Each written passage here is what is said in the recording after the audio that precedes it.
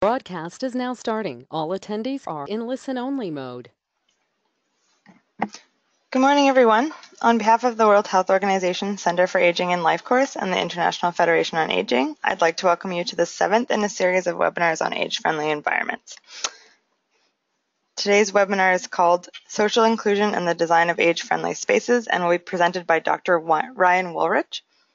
Dr. Woolrich is an associate professor in urban studies at Heriot-Watt University and an adjunct professor at the Gerontology Research Center, Simon Fraser University, Canada. He has significant expertise of working on funded research in the UK and internationally, exploring the experiences of home and housing in old age, evaluating the impact of communities services for older adults, and in applying visual and participatory methodologies to understanding the relationship between older adults and place. Dr. Woolrich has published widely in housing and community journals. He is project lead on a 3-year economic and social research grant entitled Placemaking with Older Adults Towards Age-Friendly Communities and co-investigator on 2 funded international research projects bringing together local government, community groups, residents, and practitioners in processes of collaborative planning and social change around healthy and active aging. On behalf of the IFA, I would like to thank Dr. Woolrich for presenting today. The IFA invites all participants to participate in questions after the presentation. We'd like to invite you to do that via the questions tab. If you have any questions, please feel free to message me. I am the organizer, and I invite you to send your questions via email if they're not answered during the webinar. With that, I'd like to turn it over to Dr. Woolrich, so thank you all for attending.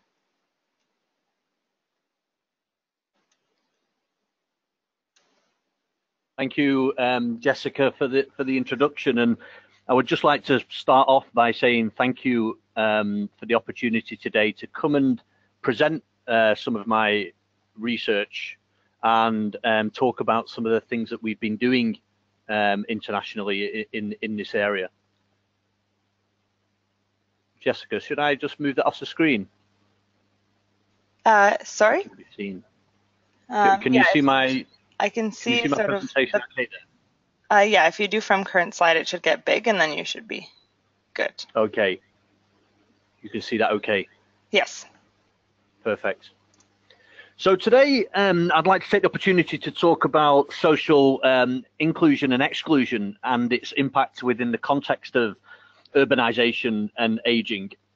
People tend to ask me why I focus on urban areas and what I mean by urban. I mean anything non-rural. In the urban context, this includes cities, but also suburban neighborhoods. And it's not to say that rural areas are not important places to focus on in respect of aging, and they bring all their unique challenges. And some of the findings, I think, do translate across to rural communities. But my research focus has been on urban areas and cities and urban neighborhoods. And today I'd like to discuss some of the opportunities and challenges in respect of social inclusion and urban areas. And at the end, maybe have the opportunity to pick up on some of these issues and maybe other people's experiences as well. I understand that the policy context in the UK will be very different to other jurisdictions. I'm not presenting much about policy today, but to say that social exclusion and inclusion is right back on the agenda in the UK, stimulated in part by an Age UK ILC report asking the question about if social inclusion was still important for older people today. And the concept, in part, that was a response to the fact that the concept have virtually disappeared from national policy in the UK, being associated with previous Labour governments and the disbanding of a social exclusion unit in the UK. So although it's very much still on the agenda in European and UN policy, and it's starting now to gain more traction in the UK context, largely on the back of studies such as the English longitudinal study of aging, which have identified that older adults, particularly those who are frail and experiencing cognitive decline, and also particularly those living in deprived communities, are more likely to experience multiple forms of social exclusion. And keeping older people, everybody, knows, independent and autonomous, can be regarded in two ways. Partly that it's a societal obligation, a moral and human rights perspective, to make sure people and certain groups are not excluded from social relationships and civic activities and access to information and cultural activities. And similarly, prolonged independence in old age can also have fiscal and financial benefits. So it can be argued from an economic perspective about the fact that, if people are socially included and they are active and they can stay healthier for longer, this does have health and social care benefits. So it's a debate that's currently happening quite strongly now in the context of the UK, particularly in terms of funding the National Health Service. Some of the findings that I will present back as part of this presentation are ones that have been emerging from as Jessica mentioned, a grant that I am currently lead on. It's a cross-national proposal. It's funded by the Economic and Social Research Council in the UK, and it's very much focused on understanding how older people experience aging across different urban, social, and cultural contexts. So we're working, and it's a collaboration with Brazil around how we can, what we can understand about older adults' experiences across different contexts, and also what the implications of that are for the design of age-friendly cities and communities. And if you want to find out more later on, there's a website and a Twitter handle as well if you are interested in finding out more. I think it's important to say that population aging and urbanization, having different ways become quite dominant social trends, and they've raised issues for all types of communities. And in some ways, and in some countries, this has occurred against a backdrop of rapid urban change, the rise of the smart city movement, megacities, and other large, highly dense and heterogeneous cities in some cases. However, it's important to note that in other parts of the world, cities have also undergone significant depopulation. This has happened particularly in a UK context, for example, brought on by deindustrialization and significant underinvestment in our cities, which have hollowed out the urban core. And I think it's one thing that I don't think is particularly recognized, partly because we don't have the case study evidence for it, is how experiences of aging are likely to differ significantly across those urban contexts. And to some people, urban living can bring significant opportunities, close proximity to transport, services, amenities, employment opportunities, and cultural support, which can all form parts of social inclusion. But also urban living can bring many threats in terms of access to good housing, lack of basic services, spatial and inequality and social polarization. And these things can actually reinforce social exclusion. So there's these type of processes and opportunities and threats that urban areas can have. Why older people? I think older adults particularly are likely to be impacted by sudden changes to the immediate environment. So in old age, particularly with cognitive decline and frailty, they're more likely to focus on that immediate proximity around home. And so any changes to that can ultimately impact them as much, if not more, than other groups.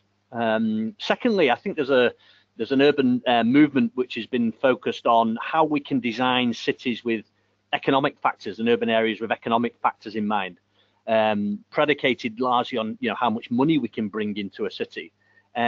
Rather than creating a city as a dwelling space, i.e. a city that people want to spend time in. And I know a number of studies which have looked at old age in the context of urban environments have found that often older adults feel disconnected, alienated from the city, and excluded from urban areas. And we've seen that within the context of the research that we're doing, which is that often older adults who are living in a high-rise tenement block in the centre of Glasgow, for example, with no lift and no social supports, can be excluded as anybody else. So I think there are disproportionate impacts as well in terms of our inequalities, which again are poorly understood, in terms of how older people, for example, living in slums and shanty towns. So cities should be seen, obviously is an aesthetic and technical challenge in terms of how we design these age-friendly supports, but also in socially, how cities can reinforce inequalities, exclusion, and marginalisation, and likewise how that can impact on older adults. And why this is particularly relevant in the context of our work in Brazil is that people, communities, societies are aging at different rates. And some of the discussions we've been having in Brazil are about the rapidly aging population over there, considering that Western Europe, certainly the UK, has had a number of years to respond to an aging population, but that's likely to happen faster in countries such as Brazil. And do we need new theories or models of aging that will respond to some of these issues?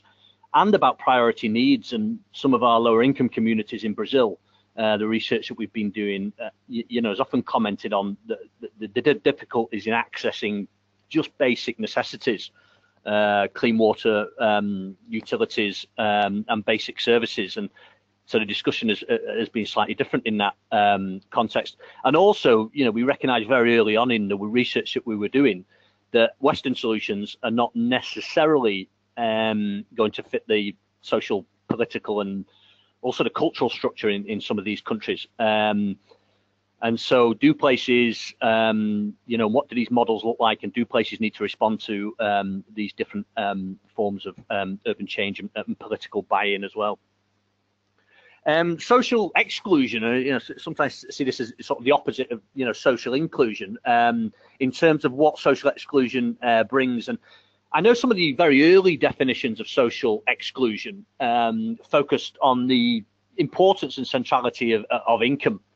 And I know income is extremely important, and I wouldn't want to sort of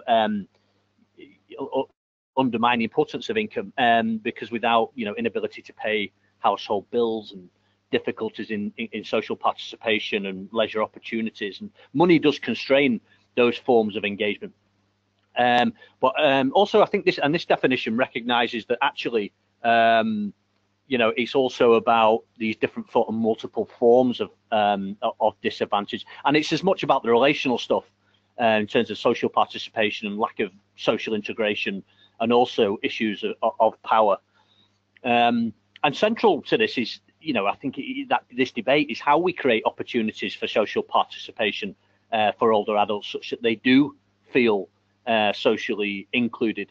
And this isn't only having the opportunities to be engaged, but it's having the resources to take advantage of these opportunities. So I don't think it's any good having leisure opportunities, for example, if there are no means for connecting older people to them. Similarly, opportunities to participate and make a positive contribution, they're integral to notions of freedom and autonomy. And I suppose there are a few issues with a definition of social exclusion. First and foremost, it tends to frame everything as quite negatively, forms of social exclusion. Should we be framing it more positively and talking about social connections, community cohesion, and building a more just society as part of a social inclusive framework? And maybe we need to closely consider the importance of diversity in this issue. For example, the role of age, gender, ethnicity, which hasn't quite been articulated in the age-friendly communities agenda. This is also driven by the notion, and a key policy driver in many countries is about how we support aging in place.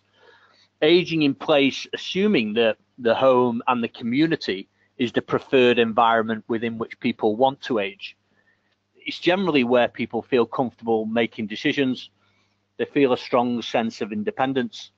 Equally, the home can have some symbolic, emotional, psychological value to the older adult. However, we've noticed this in the research that we're doing, is that often the home can quite quickly become a very vulnerable, social isolating environment without those supports being in place. So often you find that these sort of notions of home change across the life course, and particularly in old age when there are difficulties with activities of daily living that can be brought about.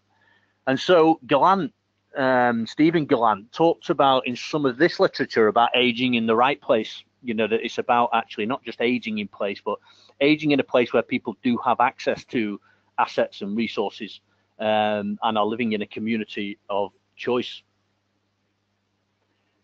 And this is very much about seeing older adults as a resource, and particularly in the UK, but also in terms of some of the academic literature, it's tended to look at old age as a sign of weakness, deterioration, and that's not been particularly helpful to certainly even speaking to older adults at a community level about them variously being seen or feel they are a burden, a drain on the pension system. This is common in the UK, where we see very negative headlines, and where older adults are blamed often for the demise of health and social care services, and often being an excessive burden. And again, within the context of the UK, these discussions are had with the National Health Service and how we continue to fund the National Health Service. And this is filtered down to intergenerational tension at a local level as well, and more recent politically as well with the Brexit vote, where the blame seemed to lie squarely with older voters. And so there's this very damaging sort of rhetoric around old age and what it means, and being seen as a burden as opposed to seeing it as an opportunity. And either way we look at this, I think we're talking about two sides of the same coin. You know, an environment that is conducive, you know, to active aging will have benefits in terms of health, which will in turn, reduce health and social care costs. So I think it's, you know, whilst the headlines in the media have been quite negative around this notion of the aging population, I think if we see it as an opportunity, it essentially addresses that debate anyway. I think what's quite alarming from data in the UK has been this disparity between life expectancy and healthy life expectancy. So whilst life expectancies continue to increase, so slowed down slightly recently in the UK, healthy life expectancy has not closed the gap. So what we're finding now, for example, in the UK, is that the life expectancy for males is around 80, and for females is around 83. But the healthy life expectancy, i.e. the number of years that somebody can live in supposedly self-assessed good health, is still a significant gap. So, for females it's around 60. For males it's around 16 years, and for females that gap is around 19 years. So there's a significant period of time there where people are not self-assessing their health as particularly good, and the role of the environment that they can play in encouraging that form of active aging. These are some of the things that have come up, and some of the questions also that have been raised around how we can enable social inclusion with older adults, and the type of things that we need to look at. You know, and partly it is about addressing these issues of autonomy and choice and freedom as key markers of social exclusion. And it's how we can provide a range of physical, social and cultural supports for older adults to age in the community and to age well with a high quality of life. How we can challenge some of this discrimination and stigmatization that often excludes older people, and I think there are possible ways of doing that, and to enable opportunities for older adults to assume meaningful roles in the community. And part of this comes down to sort of equitability, in respect of making sure that older adults have access to services.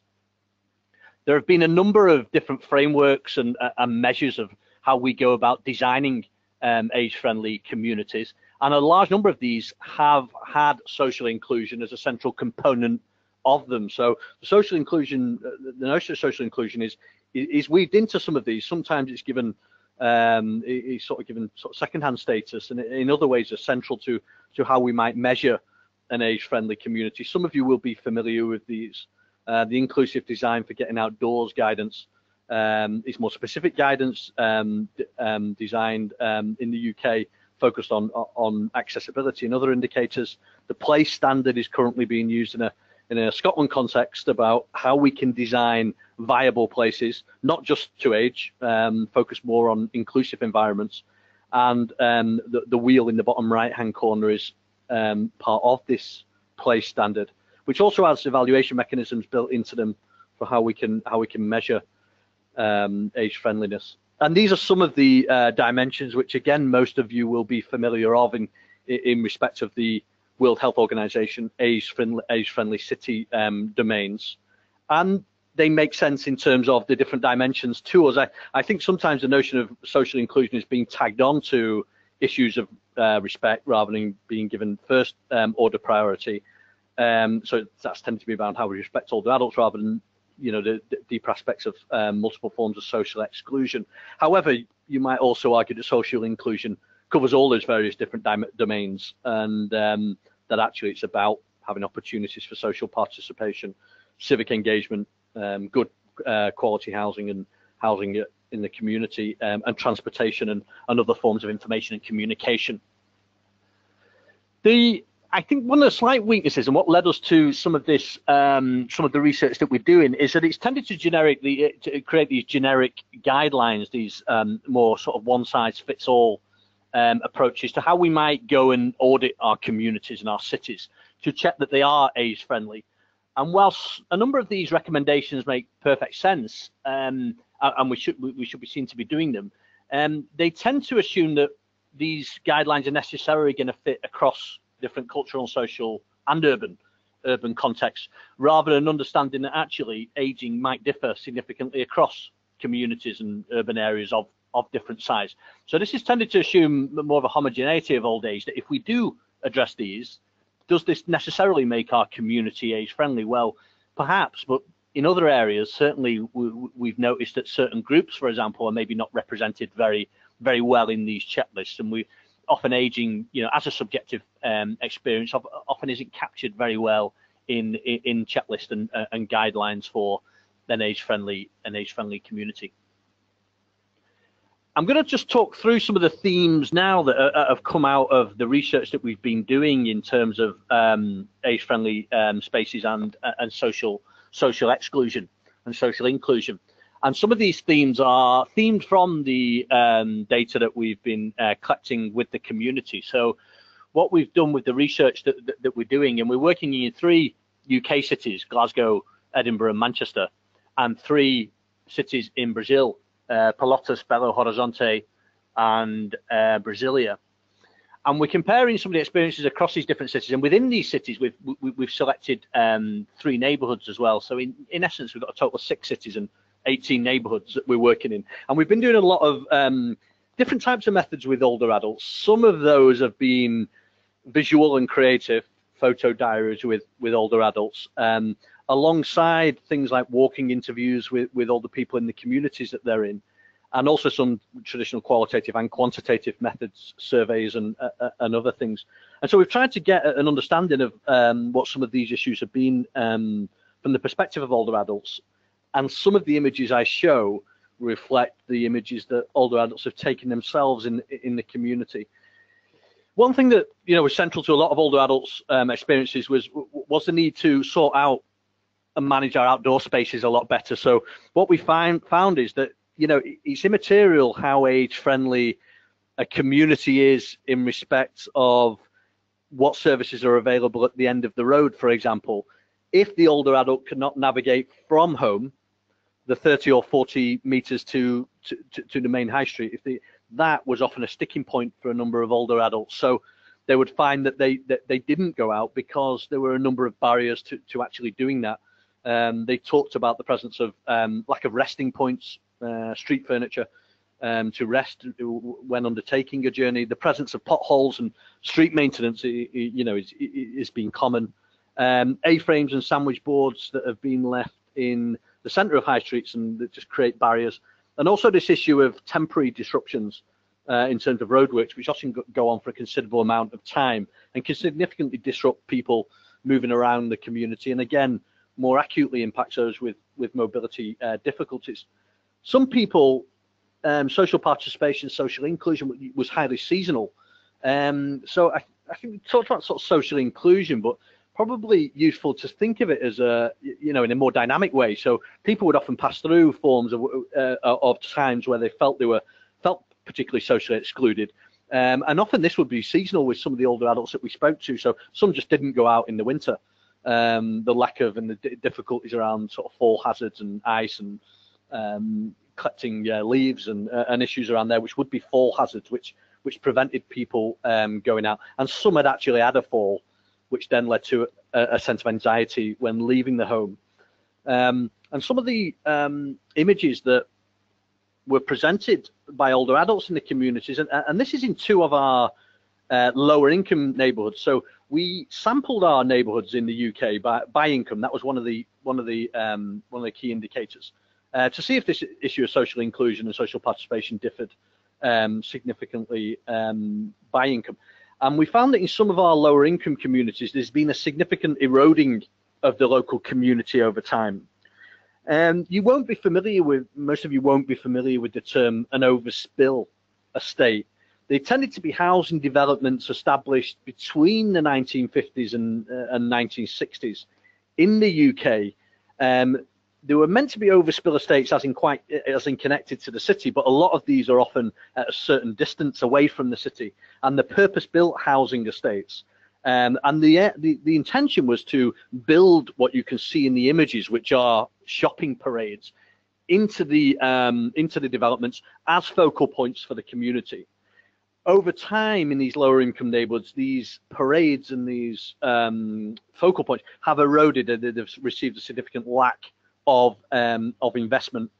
And so for some, this notion of social inclusion was bound up within a reflection of neighborhood change and economic decline.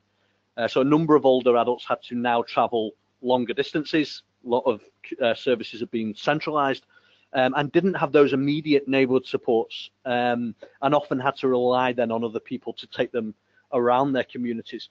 So that was very much about the sort of broader processes, I think, of neighborhood change and economic decline, and how they have impacted on local communities, and points towards the need for further urban regeneration in these communities that bring and better understand how older adults move around their local areas.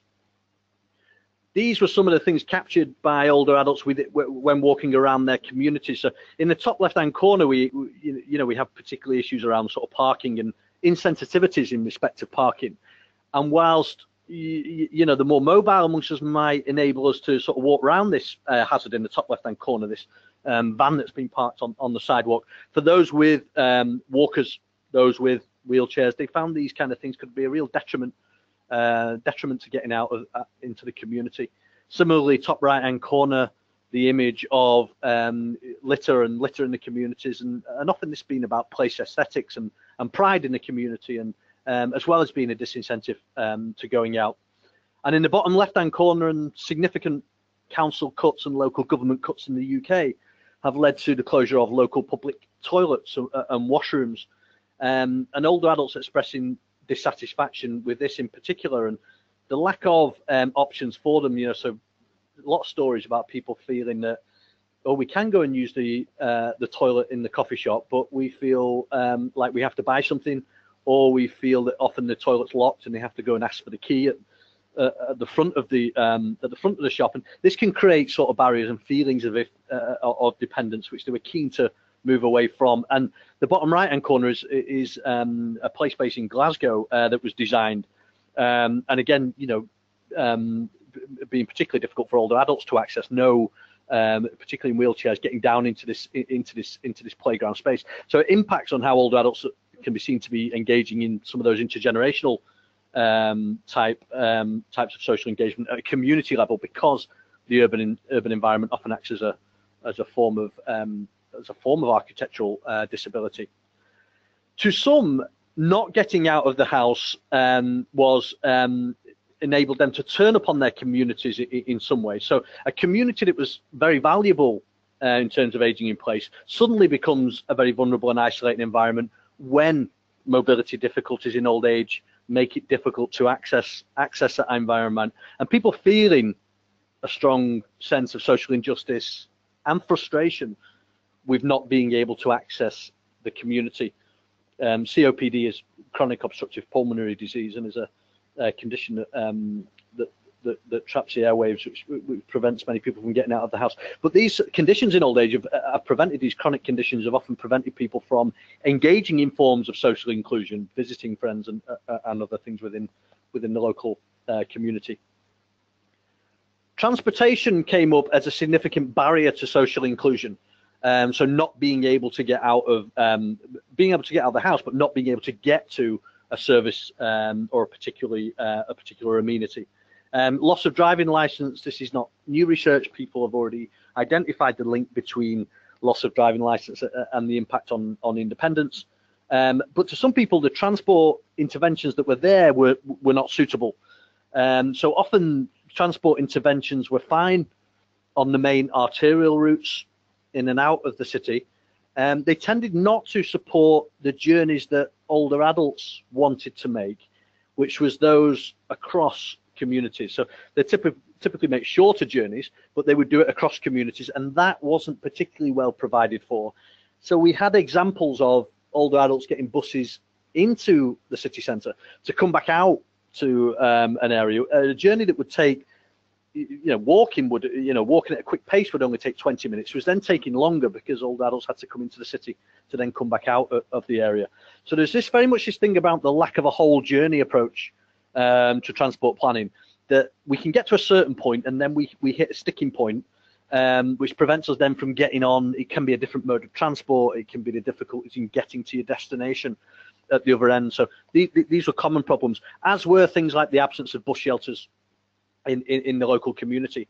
So we had these two pictures taken by an older adult who, this is our lower income community, our more, what is seen as a more deprived community, for want of a better word. And it's called Bagley, and it's in the south of Manchester. And she chose to take these two images because in the left-hand image, we see a stump in the ground there, which she used as a seating, as an opportunity to sit down whilst waiting for the bus. So there wasn't adequate seating. There wasn't a bus shelter on this side of the road.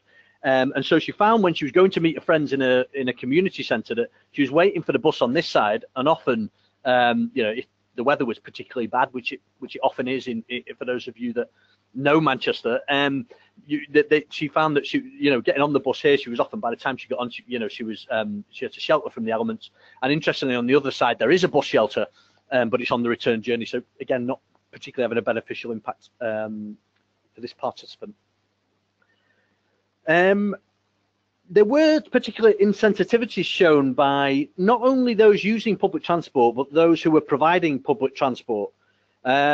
And this is an incident. Now, anybody over the age of, I think, 65 in the UK gets a free bus pass. So this situation shouldn't emerge. In essence, older adults get free bus travel. So a situation like this should never have come about. But it turned out that a lady living with quite mild form of dementia in the community got confused when she was on a bus, did not know where she was going, and assumed she had to pay even though she was in possession of a bus pass. And it particularly led to an unsavoury incident with the bus driver, and then since then she's not been on a bus. So that's how I think transport can act as a significant barrier to social inclusion. It only takes an incident like this that leads to that. Safety and security came up in a number of our communities. What was interesting about safety and security was that it was related to levels of deprivation and income, but not in the way that we thought. So what was quite surprising about what we found out was that actually those in more deprived, lower income communities had a heightened sense of safety and security than those living in the higher income communities. So often people in the higher income communities would say they felt safe, often a perception of crime more than actually being on the receiving end of actual crime. But they would say that we think, that there's by going out, we'll be on the receiving end of crime. Whereas in the lower income communities, because in some communities, they had this stronger sense of social cohesion. They knew people on the street, and this led to a sense of security and safety when using public spaces. So more likely to come out into the community. It's quite surprising finding there. Housing and home again was strong, in terms of social inclusion and exclusion.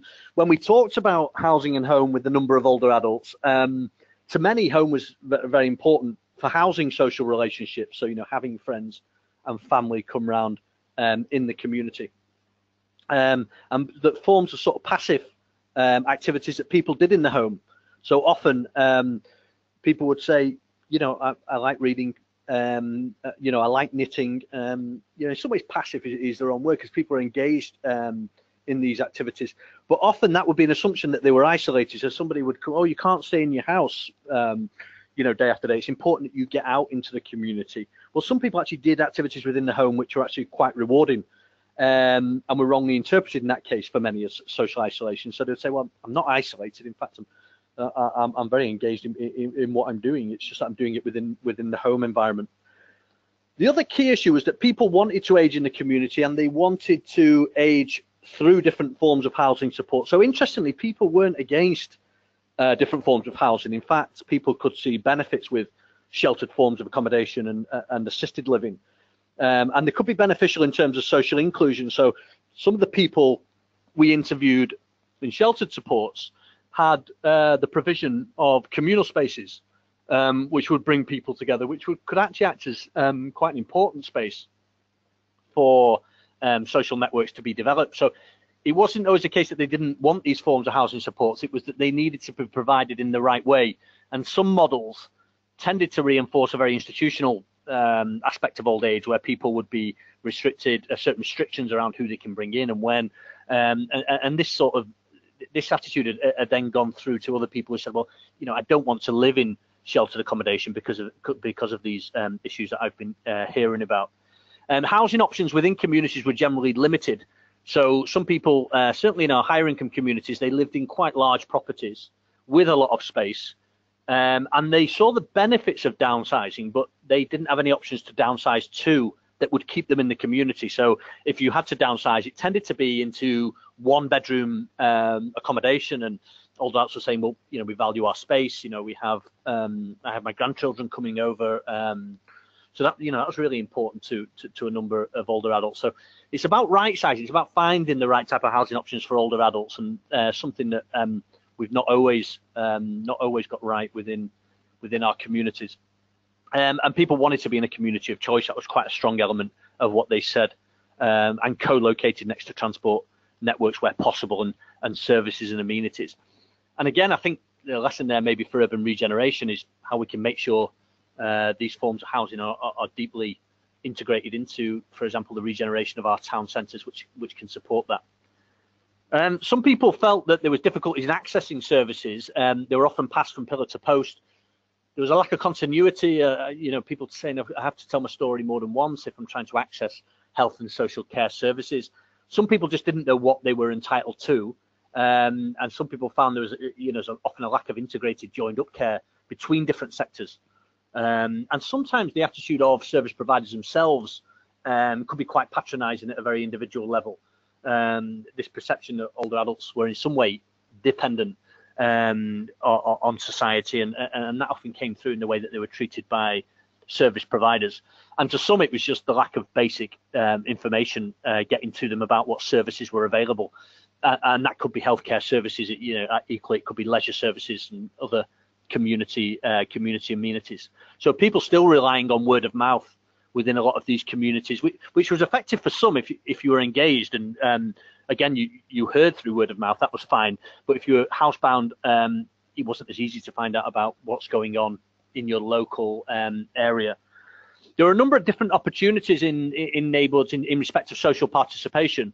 So a lot of communities were actually quite well provided for in terms of book clubs, dancing, gardening, but negotiating access to these services was often very difficult. So older adults said that sometimes they can be very cliquey. Other times, they don't know where to go. Quite a few other people were actually put off by visiting once and then not finding it a particularly rewarding experience, and then being put off because they couldn't integrate into these settings particularly well. And there was quite a lot of negative perceptions. A lot of people saying, I'm too old to do this, or I don't feel I'm able to do this, or and there's just been a lack of sort of translation a lot with older adults about the type of things, that opportunities that might be available to them. And some of these don't always have to be inclusive. In fact, some of the more significant aspects of social engagement often happened in sort of same-sex groups. So I think we've got an example on the next slide of a women's group in Easterhouse, again our lower income community, but this time in Glasgow, and this community and this community that had come together, and we're all women, and all came together, and re-engaging with activities was particularly important. So people said it gave me a chance to pick up skills that I thought I had lost, as well as the social element, as well as feeling a sense of group identity. This was incredibly important to older adults, so I go there, and sometimes the activity is secondary, and it's more about the social. And it's more about, as well as those learning opportunities, it's more about how a form of group identity is nourished around these forms of social engagement. I refer to civic participation as the forms of civic engagement that might be seen as, for example, community groups, council groups, and a number of older adults were very much involved in these type of things. In fact, they often gave their time, often voluntarily, to engage in these forms of engagement. However, they weren't always rewarding for a lot of older adults. So there's still this recurring message of older adults feeling as if they're often they often go to these things, but they're not always the comments are not always taken on board. So still very disingenuous, one-way forms of community participation, and older adults feeling that their voice was more likely to be traded off in that consultation process. So yes, they do attend these community consultation events. No, that they're not particularly well responded to in terms of what happens. And a lot of older adults actually take on a huge amount of burden in old age for the community engagement stuff. And this can and did, with some older adults, lead to significant mental burnout. So people feeling as if they're taking on the problems of the community, a preoccupation that wasn't always beneficial, we didn't feel, to older adults themselves. And a quote there that nicely sums up, I think, about the fact that, that they're often heard, but they're seldom listened to. That difference between, yes, I do have my say, but no, nothing happens in terms of that. So, the lack of active listening and two-way communication as part of that consultation and engagement process. Volunteering and work, this was seen as both formal and informal, sort of formal stuff that tends to come through charity shops, but also the informal stuff in terms of people just going out and cleaning up their street, or cleaning up the community. So some of those informal groups that very rarely get recorded, and there's no particular reward for, and mostly driven by altruistic means. So people saying it's my opportunity to put something back into the community and do for others. And people found that very, very rewarding. People sometimes unsure how to volunteer and how to go about doing that. Technology was a central theme, something I've looked at previously, and older adults, in the main, there's this assumption that they wouldn't be using technology. In fact, a lot of people were using technology, and they were using it to feel better informed, finding out about stuff that's going on, finding out about health conditions. Sometimes wasn't always helpful, but also feeling socially connected as well. So people using Skype to maintain contacts, and WhatsApp as well, which was, again, quite surprising that older adults were using WhatsApp to communicate with friends who now lived at a distance. So if older adults had moved out of the community and became more spatially disconnected, technology had a real role to play in bringing those communities back together again, and still feeling socially included, despite maybe not having that face-to-face contact with people.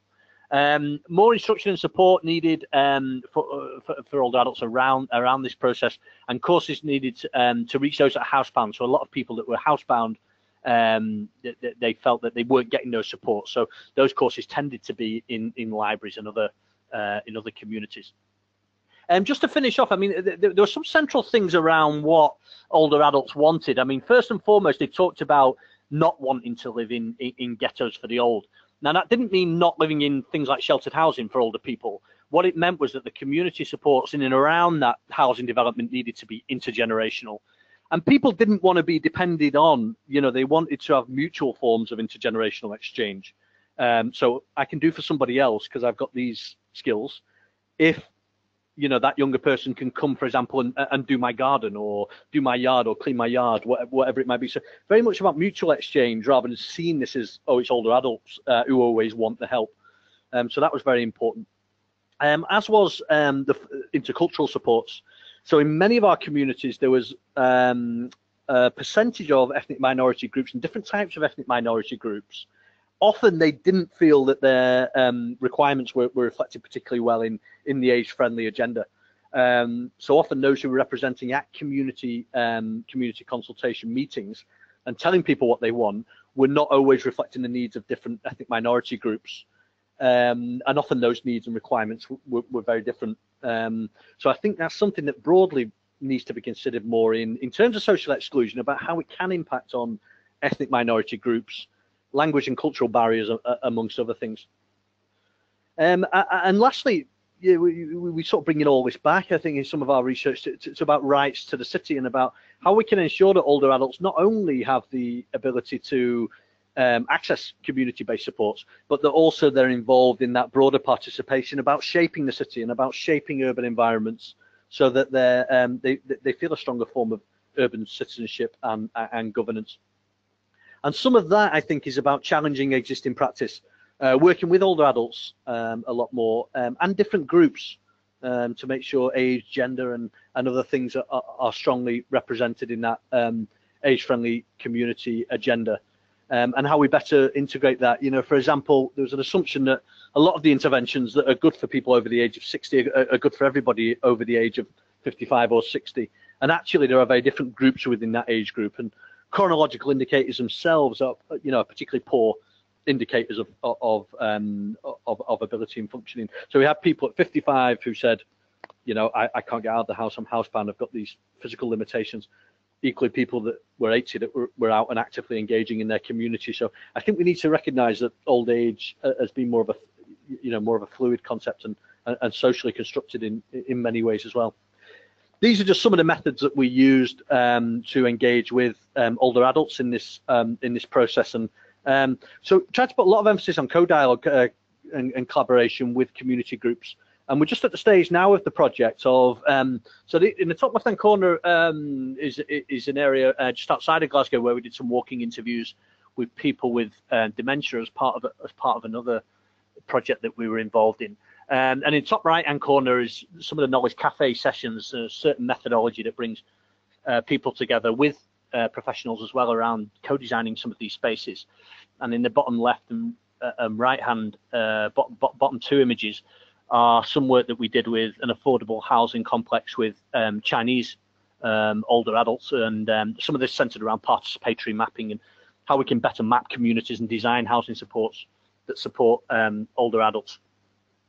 And social inclusion, you know, and I think a lot of people sort of recognize this, you know, it's not going to be solved by one sector alone, but there's a lack of integrated working at a local level. So actually, you know, people don't say, you know, it's just a transport problem for me. You know, that transport problem is often integrated with outdoor spaces and issues of health coming to it, and provision of housing, and also getting to some of these services and amenities. So it's not just about seeing these things in isolation and about working across communities. And some are doing this quite well within their policy and their plans. Age Friendly Manchester, who were particularly seen as a sort of benchmark poster child for the age friendly city agenda, has significant political buy-in and has also connected some of these different sectoral and different levels of support. So I think that basically summarizes what I wanted to say. And I think in some ways, you know, how we can create these intergenerational spaces, I think becomes integral to social inclusion. So in some communities, this works particularly well. So we had an example of a community garden scheme that brought younger people and older people together, and led to those forms of supports from coming about. And I think in some ways it's opening up spaces within our communities. So I think people were sort of reticent about using about what a community centre meant, for example. A lot of older adults felt it meant that it was a place for older people to go for the day, rather than seeing it as an intergenerational space to bring different groups together. So younger people tended not to use these centres as much as older adults. Understanding intersectionality. So this is about age, gender. It's also about sexuality and other things in old age that might actually lead to forms of social exclusion, and how we can create models of age-friendly communities that reflect and inherently design flexibility within them, so that, you know, it's not a one-size-fits-all approach. It's about actually recognizing that there are different groups and different needs and priorities in there, and how we can make sure that we continue to engage the hardest to reach older adults in these communities and forms of outreach and other forms of support. That brings me to the end of the presentation. So thank you for listening. I think I'll pass over to Jessica now for any questions.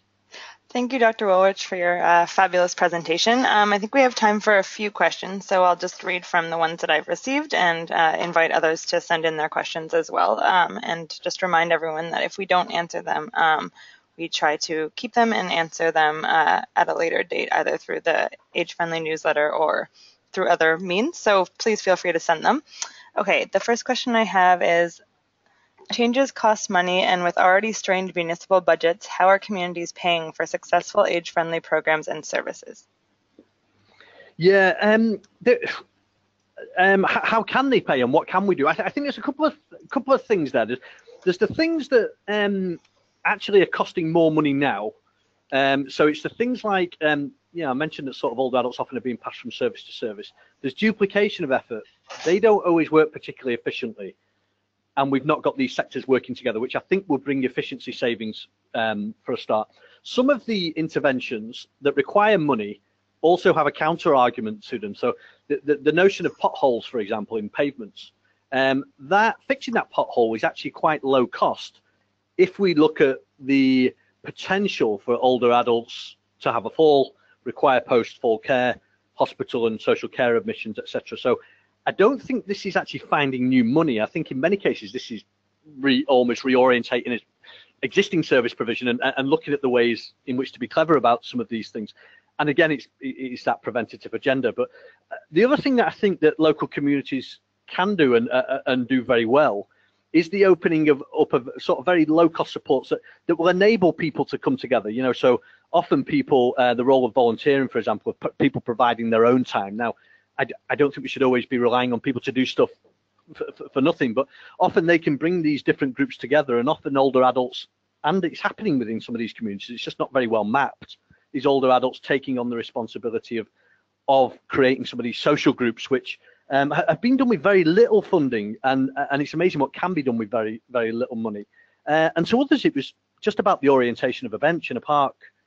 It was these very small scale, micro scale things that I think need to be addressed. So yes, some of these things do require money. Where does that come from? Reorientation of some of the services, but also I think some of these are low cost, and I don't think it necessarily always means more money, but just about doing things slightly differently. Thank you, Dr. Woolrich. I think that leads nicely into the next question that we have, which is, are there examples of how seniors can take a leadership role in helping to implement age-friendly communities? Yeah, there are some, and I come back to the age-friendly Manchester guidance, and again, that there is probably a lot going on in different cities, but what was particularly beneficial from an age-friendly Manchester perspective was the types of older adults. First of all, they set up a citizens charter, which had a specific detail around older adults' rights in the city and in the community. And they'd also set up a number of consultation groups with older adults. So, for example, they've set up a number of cultural champions in Manchester, which have sought to engage different groups in different forms of activities in the city. And so older adults often want to assume these sort of champion roles, and often do within their communities. So a lot of that stuff is going on particularly well in Manchester. And the people that we interviewed from that older adults working group that's been set up by the city it was particularly rewarding what was happening. So they would have monthly meetings with local government about what the priorities were, and then they very much felt that those priorities then were taken up and acted upon, which often doesn't happen with these forms of things. So the cultural champions and the leadership, forms of leadership, and there are things on the Age Friendly City Manchester website about how we can, about forms of engagement with older adults to take, to assume, so they can take a leadership role in some of this. Great. Okay, so the next question is, did anything come through in your research regarding ageist attitudes towards older adults or ageist policies? Age-friendly attitude, the issue, sort of ageism in the context of attitudes was quite strong. And I think there's been this intergenerational tension, and I think what's happened in the UK is that's often come down to a community level. So people feeling invisible in public spaces, somebody actually used the word invisible. I thought it was quite relevant to how they felt. And when we explored this notion of visibility, they said, well, often, people will walk past me. I don't feel recognized. Some people, as I say, would, particularly in the transport example of people who felt that there was a lack of sensitivity to the needs of older adults. And so, whilst it wasn't a direct form of discrimination in terms of ageism, you could clearly see the subtle ways in which it was coming across at a local community level. And older adults just didn't want to be seen as in need of help. So, people often resisted the fact that, people would often help to, take the shopping across the road, for example, which, we might say, well, that's a real nice thing for people to be doing. And often older adults, said, well, I want to be seen as part of the community. I want to be seen as an individual. I don't see myself as an older person. And so whilst it wasn't direct forms of ageism, there was often these subtle ways, the way that people were treated in their communities by service providers, where they were looked at with a certain level of pity, or talked down to, or talked to in a very sort of demeaning manner. And people resisted that and found that a form of sort of exclusion, without it being a sort of, some people might argue, it's not a direct form of ageism. It was coming through in those in those ways. Okay, thank you. I think we have time for one more question. So the last question is, where do you start the generation of age-friendly communities in developing countries like Mexico? Yeah, and this is where we are with a lot of this stuff. So, Brazil as a developing country, we've got as a partner involved in the project, and I've not presented any data from places like that. I don't know about Mexico. I would be interested to hear what the policy framework is currently in Mexico. If it's the same as other developing countries, and we've done some work in Colombia, there tends to be the lack of political buy-in for a start. So people just don't see it as a priority. There tends to be the lack of policy, so there isn't a policy framework often when you go looking for these things. And so they're at a very different trajectory to where we are in the developed world, for example, and often the requirements are very different. So in parts of our lower income communities in Brazil, they didn't have a sidewalk. They didn't have a sidewalk at all in some of these communities. And we were talking about potholes in the UK, and they're saying, well, hang on, we're just, we haven't even got a pavement, never mind potholes in the pavement. And they don't have access to basic services. So I think this sort of debate needs to happen in developing countries. The age-friendly city stuff, I don't think has had nowhere near enough attention in the developing world, and therefore we don't really know. Firstly, well, we have some evidence of how people are aging in the developing world, but we don't have the specific supports in place to address them. Now there is existing funding opportunities to work with developing countries, and one of the things that's been a real learning curve for us is to make sure that actually it's not about necessarily the Western developed world, importing their models on. From the developing world, we've learned a lot from those. So some of the favelas and the lower income communities in Brazil had strong forms of social support, and actually older adults were often assuming very meaningful roles in the community, but the physical environment itself was what we might call quite poor. So often they, even access for emergency vehicles to these communities was very difficult. So I think we need more case study research in these developing countries. I think we need to know how older adults are experiencing aging across these areas, and I think we need to shift it more to how we create models in the developing world, because, as I mentioned earlier, it is the developing world and the less developed world that are going through this rapidly aging process now. And if we have those models, and again, these are in communities, for example, Brazil, that don't have well-developed formal support networks, for example, home care, that we benefit from in the UK. So how can age-friendly models work at creating these informal opportunities at a community level in developing countries that will enable these connections and will enable these to be made? So very different, so certainly in Brazil, focused on familial supports, and therefore there's a big gap in sort of formal care supports, but that puts huge pressure on families as well in terms of providing care and support. So yeah, I think we need more understanding around how people are aging in the developing world, and models that need to be tailored to a developing world context. Thank you, Dr. Woolrich. I think that's all the questions we have time for. That being said, I'm aware that lots of other people have asked questions, so I will figure out the best format to circulate those questions. And I also am aware that some people had asked for handouts and the recording of the webinar, which I will also circulate. So thank you, Dr. Woolridge, for the fantastic presentation, and to everyone for attending. And I hope you all have an excellent day. Thank you, everybody. Thanks, Jessica. Take care.